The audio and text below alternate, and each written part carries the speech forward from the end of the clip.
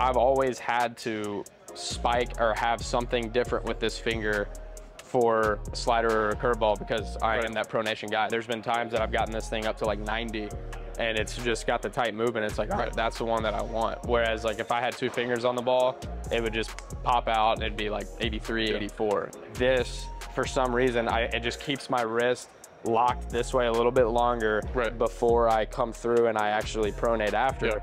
Whereas if I do this, like I feel like I'm trying to do here, but I just get behind it.